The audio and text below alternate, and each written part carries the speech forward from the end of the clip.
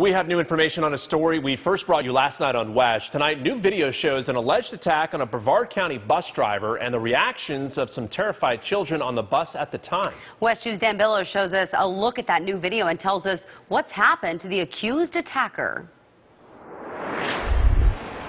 The school bus stops on Friday Road in Cocoa every afternoon, and 44-year-old Kelly Lofney picks up her son at the stop. But Friday, she didn't have her ID, and the bus driver was a substitute. Video from the bus is intentionally blurred to protect the children's identity. I need your ID. I don't have it. I haven't had it since the beginning of the year. Sit down. No, you're not taking my kid back with you. Hey, let go of my kid. I am not running 3 streets down to get ID. Yesterday, we tried to talk to Lofney. Kelly, can I ask you a question? I don't have nothing to say to you. I need the police here. She's on my bus and she won't get off. Deputies say Lofney struck and shoved the driver. No. This is my son. You're not going to off me. Don't. This is my son.